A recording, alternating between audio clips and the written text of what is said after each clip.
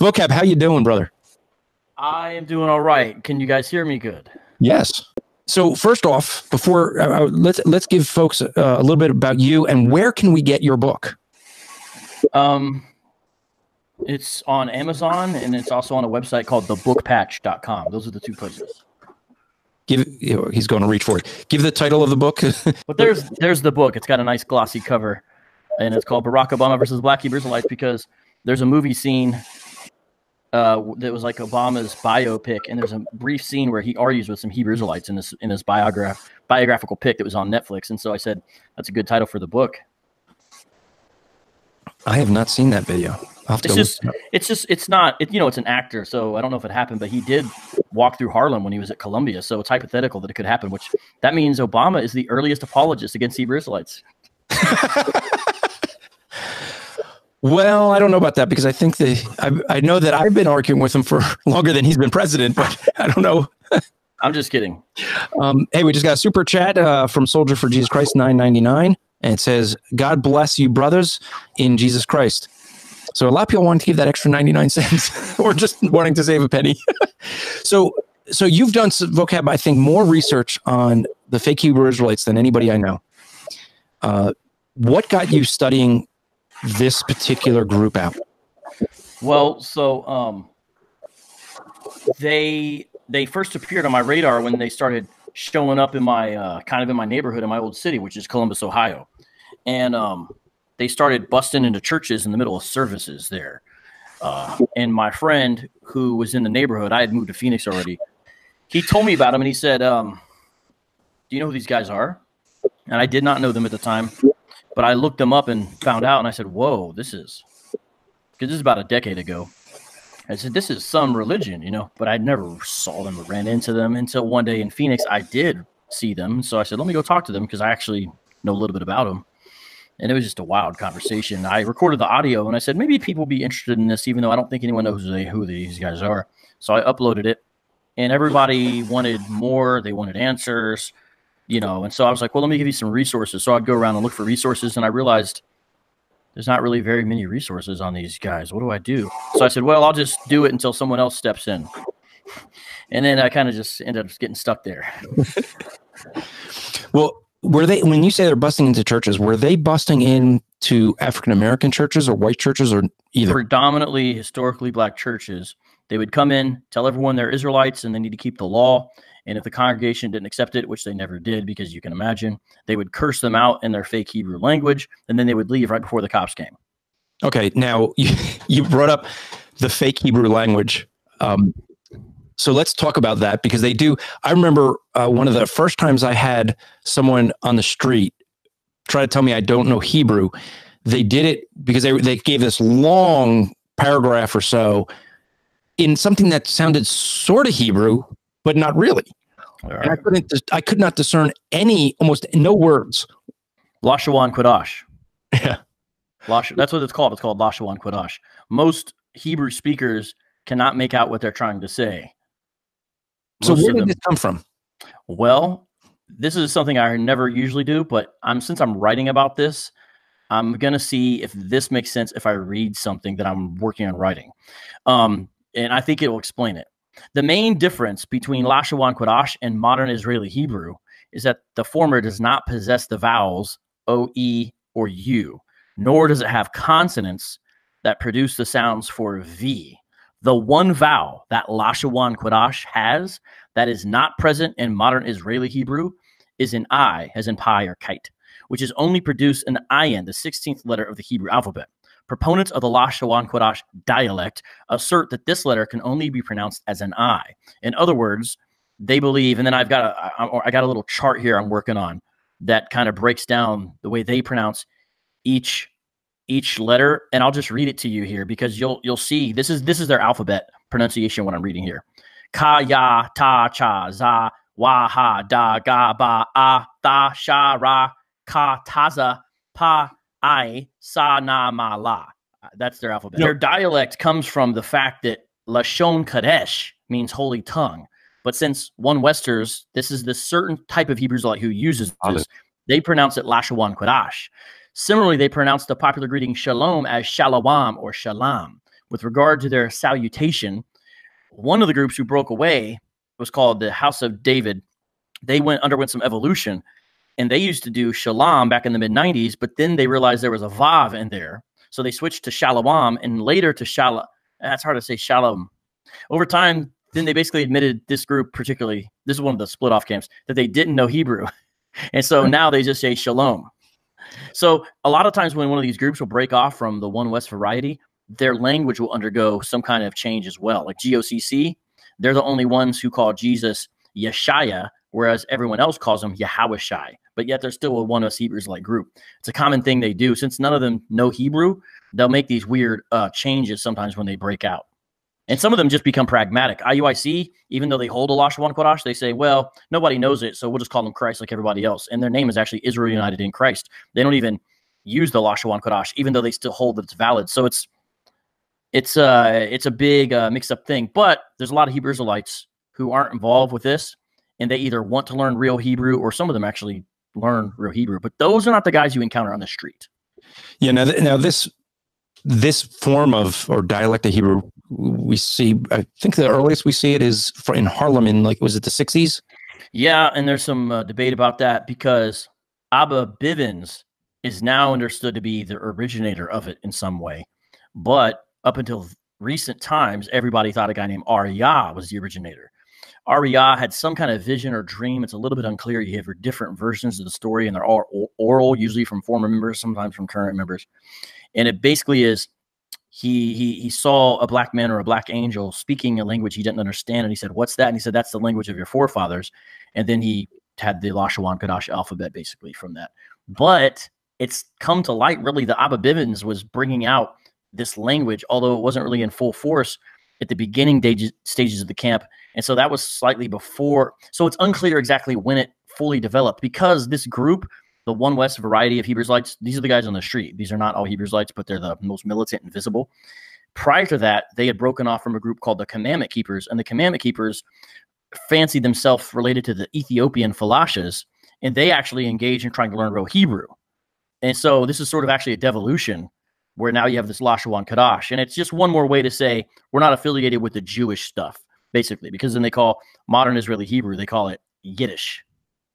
Which we do have a Yiddish, and it's a mix of Hebrew and German. I grew up hearing that in my household. But this is one of the things a lot of people may hear if they encounter these guys on the streets. And they'll hear people say, well, Hebrew went out of convention. People didn't speak biblical Hebrew, and they spoke a Yiddish, and therefore no one, the people who claim they're Jewish and claim that they speak Hebrew today really don't speak Hebrew, because nobody knows what it sounded like, and they claim that they have the proper pronunciation, and therefore everyone else is wrong. One of the things that there's some truth to this, that the majority of Jewish people would speak a Yiddish dialect and not Hebrew, as they do in Israel today, speaking a Hebrew. And the thing that people have to understand, though, is in synagogues, the rabbis still spoke Hebrew. They would still read in Hebrew, because that's what the Torah would be in. That's what when they're reading from the scrolls, it was in the same Hebrew. So they've been doing that in the synagogues all along. And so they would have the pronunciations having passed down. So it doesn't have to be the common tongue of all Jewish people for it to be lost completely. I mean, it's kind of like people would say that, I'm trying to think, like with Latin taking over with the Catholic Church, when people would speak Latin. And therefore to then argue that we can't know what Greek sounds like because no one speaks that anymore. That'd actually be a better argument than the Hebrews trying to make, but because not as many people spoke Greek, but Greek was still spoken. And so you can figure out how to pronounce it. I think when they try to make this case that the Hebrew language speaking it died out until they kind of revived it, is just not a good way of arguing, because we have rabbis in synagogues for centuries who have been speaking it, and therefore they would be able to keep the pronunciations. So I don't know if you have any thoughts on that. Well, I mean, the history is good to explain and break down, because most of them sort of have a caricature of Jewish history, especially in the modern era, and a lot of it is based on a revisionist history that's partially of their own devising, and they generally just don't accept it. And so, one time I brought some of this up, and I said, the first teachers at the old Commandment Keepers school, and even Ariyah, there's an old picture of Ariyah. This is, again, the guy who's credited a lot of times with bringing out Lashon Kadash. There's an old picture of him at a bar mitzvah. Now, his father was bringing him there, who was also involved with the Commandment Keepers, but that's significant.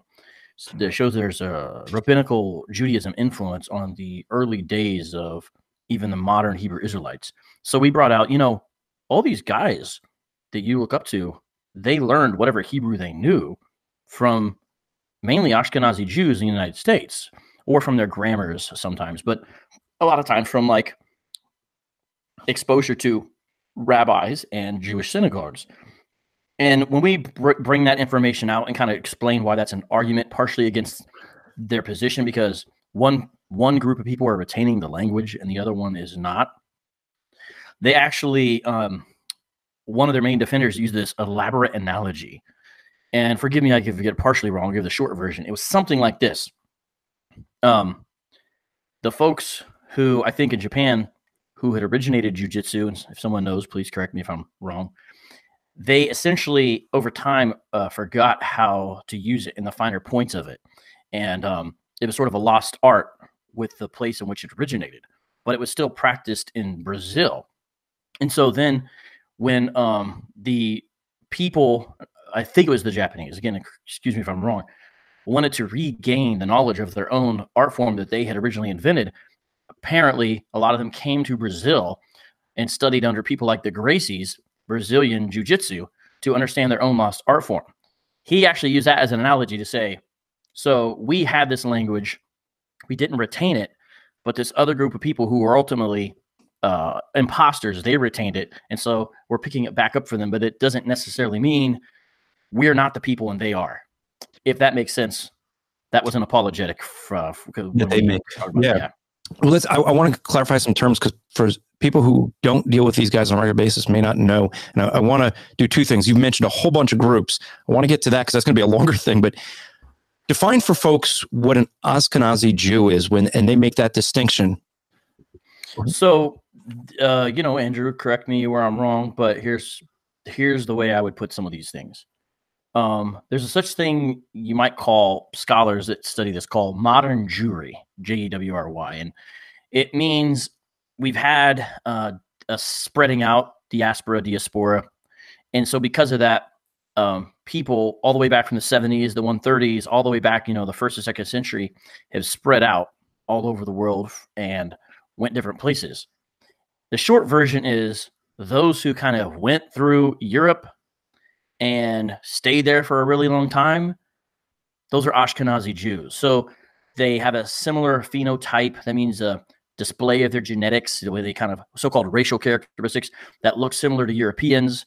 But a lot of times in the West, that's what we're accustomed to seeing. Nose. We have a big nose and the dark curly hair. And you know why we have a big nose, by the way, right?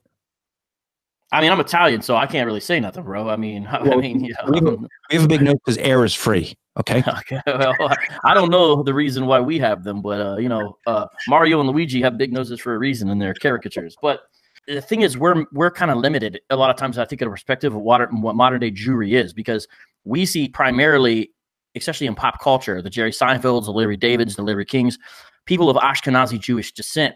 But there's a few things to remember about that. As far as the ethnic features, it's a mistake to say first century Jews look like identical to Ashkenazi Jews. And it's also a mistake to think that Ashkenazi Jews are the only kinds of Jews, because there's Sephardic Jews, that's mainly Spaniard descent, and some of their traditions and other things are different. It's not an identical. There's Yemeni Jews. There were Iraqi Jews. They're almost all gone. And if you look at Iraqi and Yemeni Jews, they don't look the same. However, when we do a lot of genetics, we see matches between these different groups. And there is at least one group in South Africa / Zimbabwe who matches up, especially in the male priestly clan of this group, in Africa called the Limba, and everyone was surprised when they showed that these folks had up to 50% Levant DNA on the men's side. It was sort of a shock, and they have traditions that kind of match, but ironically, a lot of them are Christian, the Limba people. But they look different than Ashkenazi Jews, and somewhat to the Sephardic, and definitely to the Yemeni, and definitely to the Iraqi. And then you got Moroccan Jews, so folks in North Africa. You know, the closer you are to the Levant, generally speaking, even though there's been some Arabization, it appears, the more likely it is you look as if that's the main thing, but look probably to a first century Jew from what we can tell. And the reason why we say that is because there's something called bioforensics. They go and they take first century adult male Galilean skulls, and they can get a general idea, and they look pretty close to Iraqi Jews. And again, they're almost gone now. There's Iraqi Jews is now sort of a thing of the recent past. They're almost left. But the reason why I had to look at this stuff is not because I had a deep desire to know some of those things. It's because I had to deal with Hebrew Israelites. And so it's countering their truth claims. Now, ultimately, it's the gospel. What is the gospel? Who is God? But along the way, you know, you defend, move on. Because their obsession with who are the people of the book, it doesn't become your obsession, but you need to have some facility to answer it. If you're sort of specializing in this, I'm not saying everyone needs to do that. You know, I'm not saying. I'm just saying for me, it has to become something that I'm, learning constantly about. And so I hope that was helpful to what you were asking, Brother Andrew. Well, I want to, because you just mentioned it's about the gospel. So let's get into, because someone had asked in the chat what it is they believe, and this is going to be hard because for folks who are listening, or the thing you have to understand, and I think Vocab could do this. If you haven't figured already, he's mentioned several different groups. The thing that I think makes this so hard to research these guys is they're not a single, group think type of, and there's some things that they almost all have in common, but very little. They're like all over the board when it comes to their theology and what they believe. And it's going to depend on which group you're talking to. But could you go over at least some of the basics of what they would believe that would be different than what we might believe? And now some will say they're Israelites. Some will say they're Israelites that are Christian. They'll claim Christ, but not all will. Yeah, that's a minority position. We'll say we're Christian. Sometimes they'll say that's minority position. They'll say we're the original Christians or something like that. But yeah, and most don't. Some accept the deity of Christ. Some don't. Right. So could you just give like an overview of at least some of the main things maybe that they would all pretty much agree with, and then where we would see some differences, and then where would we differ from them? When they're New Testament acceptors, if they accept the New Testament, most of those guys are close to a King James only position or heavily favor it. That's a common thing. Almost all of them that I've ever met, because it's a big deal to them, reject any other modern day claimants to being ethnic Jews, so whether they're Sephardic or Moroccan or Yemen, they reject everybody. Most of them have some form of ethnic hierarchy built into their system. So some it's very crass and base. And it's like this. ISUPK, for example, will say, you're going to go into hardcore slavery, Esau, and the other nations will be there with you. The Arabs and the Asians and the Africans will be there with you. And you're going to be in hardcore slavery. And that's going to be your lot for the rest of eternity, something like that. Others say, no, you guys are going to be brothers with us in the kingdom, but we'll have a relationship that's sort of like husband to wife.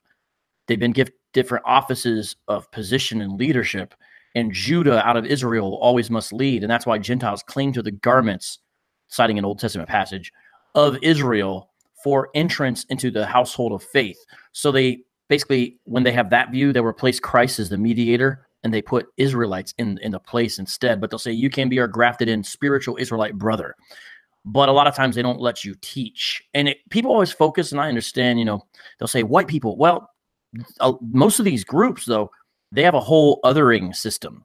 Othering, where you kind of do a xenophobic maneuver to put someone over there. Well, as I mentioned, Asians, Indians, like East Indians, Pakistan, they're all Arabs as well. People of European descent and some other groups too. So it's not just, white folks or whatever. It's whoever they other. But the ethnic hierarchy is a standard feature of, there's a softer version and a harder version, but it's a standard feature of all the groups. a rejection of the Trinity. I know of one exception, and they're the group that looks closest to Christianity, and they're not influencing, the guys out on the street necessarily. When it comes to the deity of Christ, a lot of times they haven't thought carefully through it, mainly because it's not a very important issue to them. And some of them will say yes, but you got to understand some of them are henotheistic, meaning they actually have other gods in their system in a way, kind of like a Jehovah's Witnesses schema. And it's a little unclear sometimes what they understand by divinity in terms like that when you ask them about that. And so that's an issue. In salvation by works, some of the groups are crass, where, yeah, you're earning your salvation. Others are a little more sophisticated, where essentially it's more like alchemy. They're like, no, we're saved by grace. But then you must do the works of the law, or you don't retain that grace, or some weird hybrid version. So as they spread out, some of these groups are getting mildly more sophisticated. And so you got to kind of ask them what they mean and see what's going on. And sometimes they do this. I'll give you an example dialogue. And this is the last thing I'll do because I mentioned several things that are kind of held in common. The Christian might say to the Hebrews, like, are you saying that the Bible doesn't say that we're justified by faith apart from the works of the law? And the Hebrews might say, what do you mean? Well, you just got to have both. We just read that. And then the Christian will point to Romans 3:28 and say, well, it says right here, therefore we conclude that a man is justified by faith without the deeds of the law or works of the law. And the Hebrews might say, yeah, that's the works of the sacrificial law. You guys don't understand that the works of the law is talking about the sacrificial law. And Christ is our Passover, so we celebrate Passover, but we don't have to sacrifice the lamb or things like that. So they have this strange thing. They'll say, oh, the law is done away with. And a lot of times when they read it, they'll actually supply the word of sacrifice. They'll say, so, the law is obsolete. The law of sacrifice is obsolete. You know what I'm saying? They'll do something like that. And they're basically saying you don't have to kill animals anymore.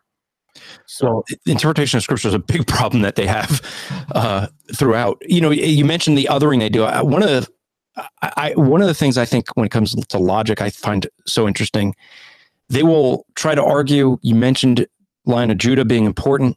They will have groups. They'll say the Africans that were in the slave trade and came to America are from the line of Judah.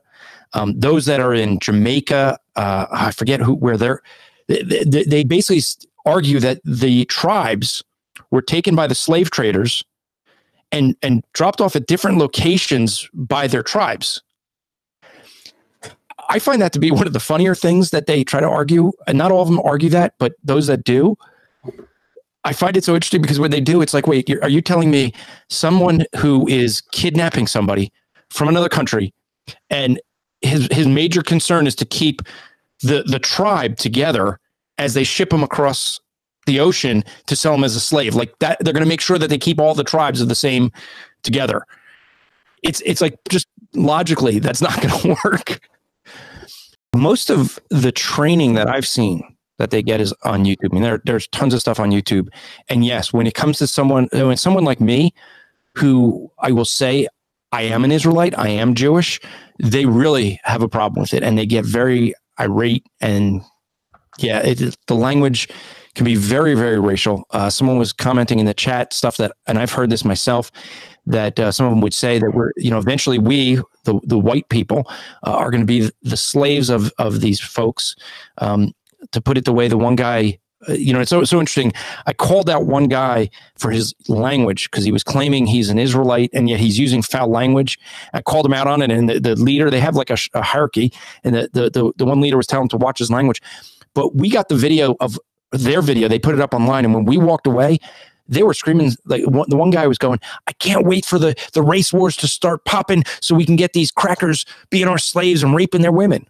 Not only racist, I mean, hyper racist, but their view is really a revenge for something that none of them actually suffered. I mean, none of them were actually slaves in America. This is where more of their doctrine comes in. You said something that none of them suffered.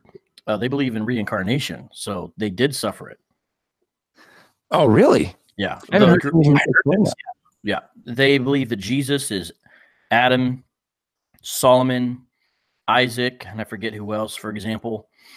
Some of them even believe that. Hold on. So they believe that he's Solomon and not David? Because that would be interesting. It appears so. It appears so. Wow. And they used to teach one of their teachers, who's now dead, a guy named Mashah. they taught that he was King David reincarnated. And so when he broke away and started his own school, he called it the House of David. But that's important to consider. And then I found this quote that was relevant. You mentioned about the transatlantic slave trade. It's a very short quote, but it's very interesting. This is General Yohana speaking. He's the leader of the ISUPK, which is the Israelite School of Universal Practical Knowledge. Listen to this quote. Quote, slave traders sailed for months and days to get to specific points. They knew what people they were taking, specifically the lost tribes of Israel, end quote. So they actually think like Esau, whoever the slave traders were, essentially is, working in this wicked way where they know who they're getting. Yeah, which is, I mean, I just don't picture guys that are involved in slave trades caring about that. But, you mentioned about there's no place where it says Israelites will own slaves. There are passages they use for this. And, if you haven't heard these, it can be tricky. So Isaiah 14 is probably the most common one. For the Lord will have compassion on Jacob and will again choose Israel and will set them in their own land. And so sojourners will join them and will attach themselves to the house of Jacob. And the peoples will take them and bring them to their place. And the house of Israel will possess them in the Lord's land as male and female slaves. They will take captive those who were their captors and rule over those who oppressed them. So that's a key proof text. There they say, what do you mean? We are going to have slaves. So they'll point to the ones, and there's some other ones like that they'll point to, such as Revelation 13, 9, 10. This one's especially egregious. The Isaiah 14:1 could be a little more challenging. The Revelation 13:1, though, actually it's not going to translate it as well as far as for their purposes in the ESV, because the ESV is more accurate here to the grammar, but you still get the idea.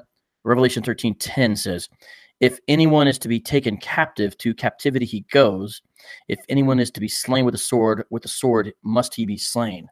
And the KJV rendering of it makes it sound like you hypothetically could look at it as, if anyone enslaved, they'll now be enslaved. And if anyone captured, they'll now be captured. But that is talking about on a lot of interpretations, depending on your interpretation of eschatology. But that, well, even if you want to make it more general, you don't even have to get into the eschatology. Basically saying during times of persecution, whoever God has deemed and predestined and foreordained to experience certain levels of trials and tribulations and persecution, that's what they'll experience. That's what the passage is actually about. It's saying God knows who will experience what, and it's God's will who will suffer in what way. It doesn't have anything to do with if you captured somebody, now you'll get captured. So this was interesting. Ask them, is slavery wrong? Mm-hmm. And if it's one of the guys who believes in hardcore slavery for the other nations, they can't actually say objectively, morally, that, chattel slavery or brutal, they can't say it's wrong. It really just depends who's doing it to who. Here's the thing with this. This needs to be interpreted in light of Romans. That's what they don't like to do. Because when I go there and I show them, they'll say, so wait, you're trying to tell me the guys who were not as people and now are Gentiles? I say, well, what else are you going to do with Romans? And that's where they get into this weird thing where a lot of them take the word Gentile in any kind of scripture that indicates something positive towards Gentiles. And guess what they do? They say that simply means a scattered Israelite in a Gentile state of mind. Lost Israelites is what they're saying it means. Whenever it's contextually helpful, though. But they don't do it all the time. They'll say, and if you laugh at that, they'll say, well, don't you believe that context should determine the interpretation? Now I'm giving you some of the more sophisticated guys' arguments, because a lot of the guys don't do that. But I try to say, here's the best, because let me make some predictions. Hebrews-lights are going to grow. And like every other religious movement, as they go on, they change. One of the things that causes these groups to change is substantial interaction with Christian critics. Mm-hmm. When that happens, some of the groups will develop more sophisticated arguments, and they'll do things like rip off Jehovah's Witness arguments, rip off Islamic arguments that are helpful, rip off actually some perhaps in some cases, even maybe the anti-missionary movements among Jewish people, things like that. And every now and then develop some of their own. Tap into Hebrew roots movements and then take British or Anglo-Israelite movements and then flip them around. So they've got a lot of resources actually to get a whole cadre of more sophisticated bad argumentation. My point is that's going to happen. because I'm seeing their changes in the past 3 years where some of them are becoming more sophisticated. So here's my point. It's true there's silliness that goes on, but watch out. People don't always join religions or whatever it is they're getting a part of strictly for intellectual reasons. There can be powerful, emotionally and morally felt needs that the religion satisfies. And the intellectual arguments almost become an afterthought. But it catches up to where those intellectual arguments aspect of it become more sophisticated over time.